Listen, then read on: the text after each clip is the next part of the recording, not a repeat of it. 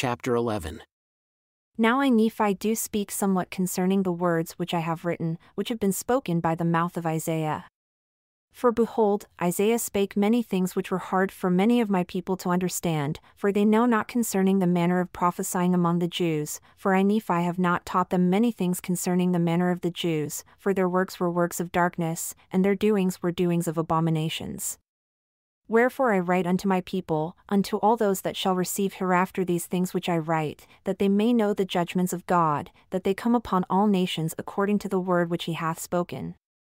Wherefore hearken, all my people which are of the house of Israel, and give ear unto my words, for because the words of Isaiah are not plain unto you, nevertheless, they are plain unto all those that are filled with the spirit of prophecy. But I give unto you a prophecy according to the Spirit which is in me.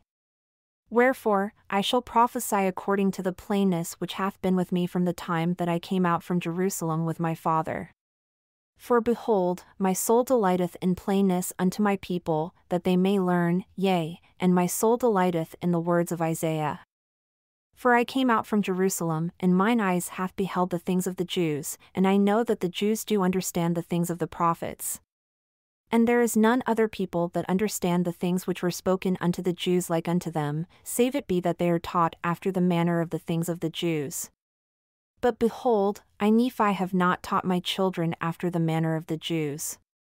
But behold, I, of myself, have dwelt at Jerusalem, wherefore, I know concerning the regions round about. And I have made mention unto my children concerning the judgments of God which hath come to pass among the Jews, unto my children, according to all that which Isaiah hath spoken, and I do not write them. But behold, I proceed with mine own prophecy according to my plainness, in the which I know that no man can err. Nevertheless, in the days that the prophecies of Isaiah shall be fulfilled, men shall know of a surety at the times when they shall come to pass, wherefore, they are of worth unto the children of men. And he that supposeth that they are not, unto them will I speak particularly and confine the words unto mine own people. For I know that they shall be of great worth unto them in the last days, for in that day shall they understand them, wherefore, for their good have I written them. And as one generation hath been destroyed among the Jews because of iniquity, even so have they been destroyed from generation to generation according to their iniquities. And never hath any of them been destroyed save it were foretold them by the prophets of the Lord. Wherefore, it hath been told them concerning the destruction which should come upon them immediately after my father left Jerusalem, nevertheless, they hardened their hearts. And according to my prophecy they have been destroyed, save it be those which are carried away captive into Babylon. And now this I speak because of the Spirit which is in me. And notwithstanding they have been carried away, they shall return again and possess the land of Jerusalem, wherefore, they shall be restored again to the lands of their inheritance. But behold, they shall have wars and rumors of wars. And when the day cometh that the only begotten of the Father, yea, even the Father of heaven and of earth, shall manifest himself unto them in the flesh, behold, they will reject him because of their iniquities, and the hardness of their hearts, and the stiffness of their necks. Behold, they will crucify him. And after he is laid in a sepulchre for the space of 3 days, he shall rise from the dead with healing in his wings, and all those who shall believe on his name shall be saved in the kingdom of God. Wherefore, my soul delighteth to prophesy concerning him, for I have seen his day, and my heart doth magnify his holy name. And behold, it shall come to pass that after the Messiah hath risen from the dead, and hath manifested himself unto his people, unto as many as will believe on his name, behold, Jerusalem shall be destroyed again, for woe unto them that fight against God and the people of his church. Wherefore, the Jews shall be scattered among all nations, yea, and also Babylon shall be destroyed, wherefore, the Jews shall be scattered by other nations. And after they have been scattered, and the Lord God hath scourged them by other nations for the space of many generations, yea, even down from generation to generation until they shall be persuaded to believe in Christ, the Son of God, and the atonement which is infinite for all mankind, and when that day shall come that they shall believe in Christ, and worship the Father in his name, with pure hearts and clean hands, and look not forward any more for another Messiah. And then, at that time, the day will come that it must needs be expedient that they should believe these things.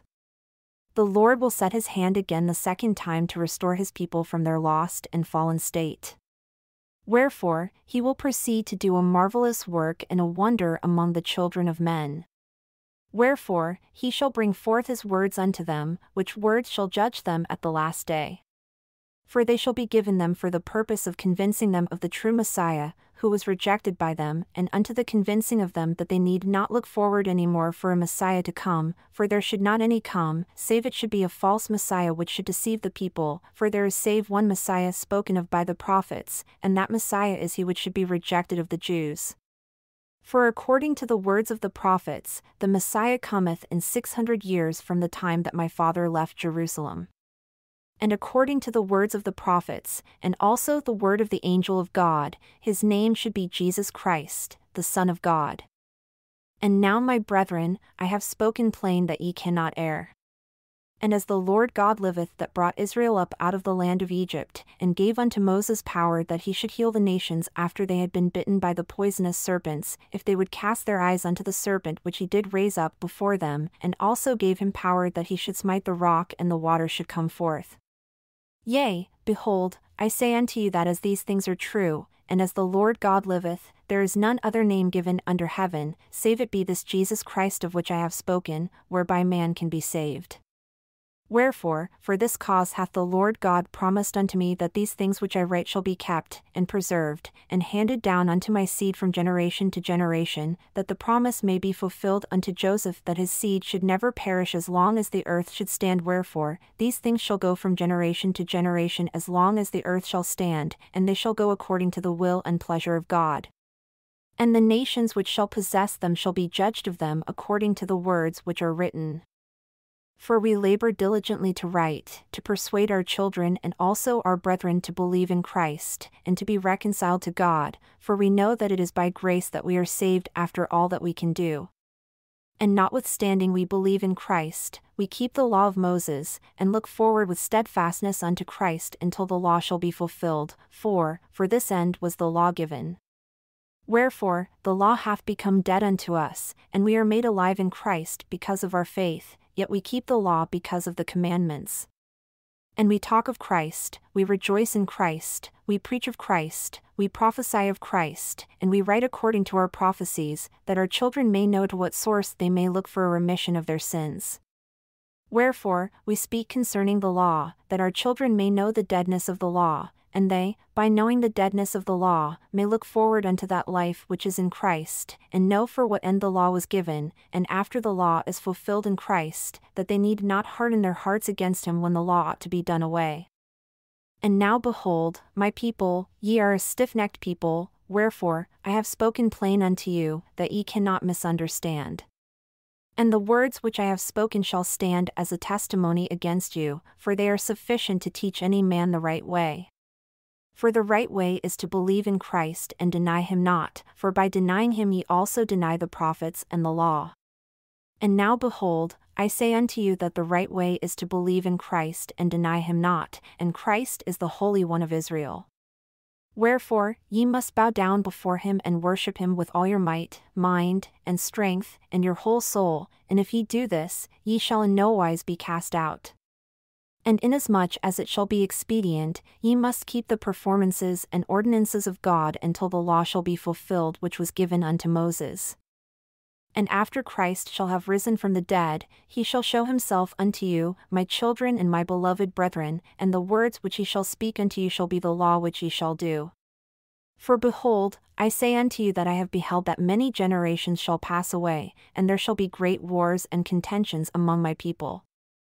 And after the Messiah shall come, there shall be signs given unto my people of his birth, and also of his death and resurrection. And great and terrible shall that day be unto the wicked, for they shall perish. And they perish because they cast out the prophets and the saints, and stone them, and slay them. Wherefore, the cry of the blood of the saints shall ascend up to God from the ground against them. Wherefore, all those who are proud, and that do wickedly, the day that cometh shall burn them up, saith the Lord of hosts, for they shall be as stubble. And they that kill the prophets and the saints, the depths of the earth shall swallow them up, saith the Lord of hosts, and mountains shall cover them, and whirlwinds shall carry them away, and buildings shall fall upon them, and crush them to pieces, and grind them to powder. And they shall be visited with thunderings, and lightnings, and earthquakes, and all manner of destructions, for the fire of the anger of the Lord shall be kindled against them, and they shall be as stubble, and the day that cometh shall consume them, saith the Lord of hosts. O the pain and the anguish of my soul for the loss of the slain of my people! For I Nephi hath seen it, and it well nigh consumeth me before the presence of the Lord. But I must cry unto my God, thy ways are just. But behold, the righteous that hearken unto the words of the prophets and destroy them not, but look forward unto Christ with steadfastness for the signs which are given, notwithstanding all persecutions, behold, they are they which shall not perish. But the Son of Righteousness shall appear unto them, and he shall heal them, and they shall have peace with him until 3 generations shall have passed away, and many of the 4th generation shall have passed away in righteousness. And when these things shall have passed away, a speedy destruction cometh unto my people. For notwithstanding the pains of my soul, I have seen it, wherefore, I know that it shall come to pass. And they sell themselves for naught, for the reward of their pride and their foolishness they shall reap destruction. For because they yield unto the devil and choose works of darkness rather than light, therefore they must go down to hell. For the Spirit of the Lord will not always strive with man, and when the Spirit ceaseth to strive with man, then cometh speedy destruction. And this grieveth my soul. And as I spake concerning the convincing of the Jews that Jesus is the very Christ, it must needs be that the Gentiles be convinced also that Jesus is the Christ, the eternal God, and that he manifesteth himself unto all those who believe in him by the power of the Holy Ghost, yea, unto every nation, kindred, tongue, and people, working mighty miracles, signs, and wonders among the children of men according to their faith. But behold, I prophesy unto you concerning the last days, concerning the days when the Lord God shall bring these things forth unto the children of men. After my seed and the seed of my brethren shall have dwindled in unbelief, and shall have been smitten by the Gentiles. Yea, after the Lord God shall have camped against them round about, and shall have laid siege against them with a mount, and raised forts against them, and after they shall have been brought down low in the dust, even that they are not, yet the words of the righteous shall be written, and the prayers of the faithful shall be heard, and all those who have dwindled in unbelief shall not be forgotten. For those who shall be destroyed shall speak unto them out of the ground, and their speech shall be low out of the dust, and their voice shall be as one that hath a familiar spirit, for the Lord God will give unto him power that he may whisper concerning them, even as it were out of the ground, and their speech shall whisper out of the dust. For thus saith the Lord God, they shall write the things which shall be done among them, and they shall be written and sealed up in a book, and those who have dwindled in unbelief shall not have them, for they seek to destroy the things of God. Wherefore, as those who have been destroyed speedily, and the multitude of their terrible ones shall be as chaff that passeth away, yea, thus saith the Lord God, it shall be at an instant, suddenly. And it shall come to pass that those who have dwindled in unbelief shall be smitten by the hand of the Gentiles. And the Gentiles are lifted up in the pride of their eyes, and have stumbled because of the greatness of their stumbling block, that they have built up many churches. Nevertheless, they put down the power and the miracles of God, and preach up unto themselves their own wisdom and their own learning, that they may get gain and grind upon the face of the poor. And there are many churches built up which causeth envyings, and strifes, and malice, and there are also secret combinations, even as in times of old, according to the combinations of the devil. For he is the foundation of all these things, yea, the foundation of murder and works of darkness, yea, and he leadeth them by the neck with a flaxen cord until he bindeth them with his strong cords for ever. For behold, my beloved brethren, I say unto you that the Lord God worketh not in darkness. He doeth not anything save it be for the benefit of the world, for he loveth the world, even that he layeth down his own life, that he may draw all men unto him. Wherefore, he commandeth none that they shall not partake of his salvation. Behold, doth he cry unto any, saying, Depart from me? Behold, I say unto you, Nay, but he saith, Come unto me all ye ends of the earth, buy milk and honey without money and without price. Behold, hath he commanded any that they should depart out of the synagogues or out of the houses of worship? Behold, I say unto you, Nay. Hath he commanded any that they should not partake of his salvation? Behold, I say unto you, nay, but he hath given it free for all men, and he hath commanded his people that they should persuade all men unto repentance. Behold, hath the Lord commanded any that they should not partake of his goodness? Behold, I say unto you, nay, but all men are privileged, the one like unto the other, and none are forbidden. He commandeth that there shall be no priestcrafts, for behold, priestcrafts are that men preach and set themselves up for a light unto the world, that they may get gain and praise of the world, but they seek not the welfare of Zion. Behold, the Lord hath forbidden this thing, wherefore, the Lord God hath given a commandment that all men should have charity, which charity is love. And except they should have charity, they were nothing, wherefore, if they should have charity, they would not suffer the laborer in Zion to perish. But the laborer in Zion shall labor for Zion, for if they labor for money, they shall perish. And again, the Lord God hath commanded that men should not murder, that they should not lie, that they should not steal, that they should not take the name of the Lord their God in vain, that they should not envy, that they should not have malice, that they should not contend one with another, that they should not commit whoredoms, and that they should do none of these things.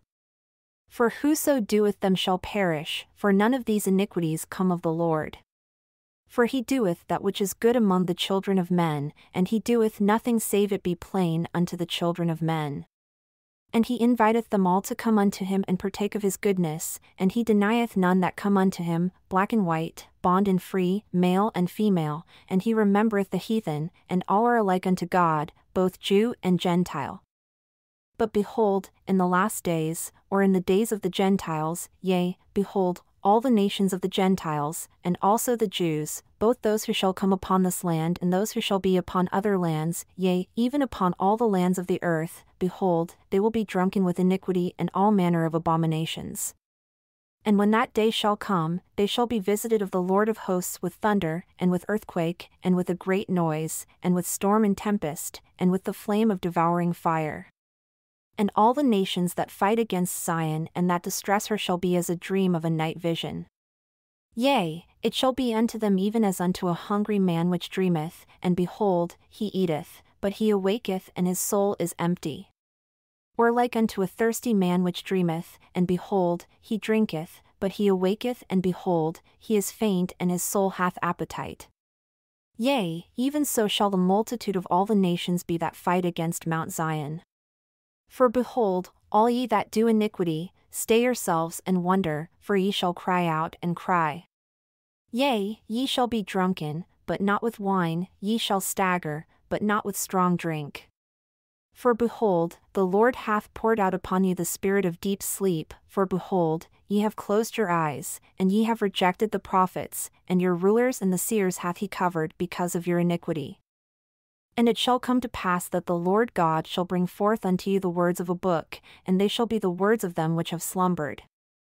And behold, the book shall be sealed, and in the book shall be a revelation from God, from the beginning of the world to the ending thereof. Wherefore, because of the things which are sealed up, the things which are sealed shall not be delivered in the day of the wickedness and abominations of the people, wherefore, the book shall be kept from them. But the book shall be delivered unto a man, and he shall deliver the words of the book, which are the words of those who have slumbered in the dust, and he shall deliver these words unto another. But the words which are sealed he shall not deliver, neither shall he deliver the book, for the book shall be sealed by the power of God, and the revelation which was sealed shall be kept in the book until the own due time of the Lord, that they may come forth, for behold, they reveal all things from the foundation of the world unto the end thereof. And the day cometh that the words of the book which were sealed shall be read upon the housetops, and they shall be read by the power of Christ. And all things shall be revealed unto the children of men which ever have been among the children of men, and which ever will be, even unto the end of the earth. Wherefore, at that day when the book shall be delivered unto the man of whom I have spoken, the book shall be hid from the eyes of the world, that the eyes of none shall behold it, save it be that 3 witnesses shall behold it by the power of God, besides him to whom the book shall be delivered, and they shall testify to the truth of the book and the things therein. And there is none other which shall view it, save it be a few according to the will of God, to bear testimony of his word unto the children of men. For the Lord God hath said that the words of the faithful should speak as if it were from the dead. Wherefore, the Lord God will proceed to bring forth the words of the book, and in the mouth of as many witnesses as seemeth him good will he establish his word, and woe be unto him that rejecteth the word of God. But behold, it shall come to pass that the Lord God shall say unto him to whom he shall deliver the book, Take these words which are not sealed and deliver them to another, that he may show them unto the learned, saying, Read this, I pray thee. And the learned shall say, Bring hither the book and I will read them. And now because of the glory of the world and to get gain will they say this, and not for the glory of God. And the man shall say, I cannot bring the book, for it is sealed. Then shall the learned say, I cannot read it. Wherefore, it shall come to pass that the Lord God will deliver again the book and the words thereof to him that is not learned, and the man that is not learned shall say, I am not learned. Then shall the Lord God say unto him, The learned shall not read them, for they have rejected them, and I am able to do mine own work, wherefore, thou shalt read the words which I shall give unto thee. Touch not the things which are sealed, for I will bring them forth in mine own due time, for I will show unto the children of men that I am able to do mine own work. Wherefore, when thou hast read the words which I have commanded thee, and obtained the witnesses which I have promised unto thee, then shalt thou seal up the book again and hide it up unto me, that I may preserve the words which thou hast not read, until I shall see fit in mine own wisdom to reveal all things unto the children of men. For behold, I am God, and I am a God of miracles, and I will show unto the world that I am the same yesterday, today, and forever, and I work not among the children of men save it be according to their faith. And again it shall come to pass that the Lord shall say unto him that shall read the words that shall be delivered him.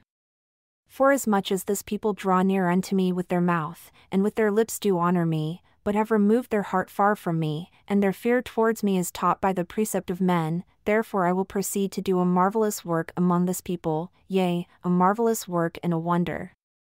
For the wisdom of their wise and learned shall perish, and the understanding of their prudent shall be hid. And woe unto them that seek deep to hide their counsel from the Lord, and their works are in the dark, and they say, Who seeth us? And who knoweth us? And they also say, Surely your turning of things upside down shall be esteemed as the potter's clay. But behold, I will show unto them, saith the Lord of hosts, that I know all their works. For shall the work say of him that made it, He made me not? Or shall the thing framed say of him that framed it, He had no understanding? But behold, saith the Lord of hosts, I will show unto the children of men that it is not yet a very little while and Lebanon shall be turned into a fruitful field, and the fruitful field shall be esteemed as a forest. And in that day shall the deaf hear the words of the book, and the eyes of the blind shall see out of obscurity and out of darkness. And the meek also shall increase, and their joy shall be in the Lord, and the poor among men shall rejoice in the Holy One of Israel. For assuredly as the Lord liveth, they shall see that the terrible one is brought to naught, and the scorner is consumed, and all that watch for iniquity are cut off, and they that make a man an offender for a word, and lay a snare for him that reproveth in the gate, and turn aside the just for a thing of naught. Therefore, thus saith the Lord, who redeemed Abraham, concerning the house of Jacob, Jacob shall not now be ashamed, neither shall his face now wax pale. But when he seeth his children, the work of my hands, in the midst of him, they shall sanctify my name, and sanctify the Holy One of Jacob, and shall fear the God of Israel. They also that erred in spirit shall come to understanding, and they that murmured shall learn doctrine.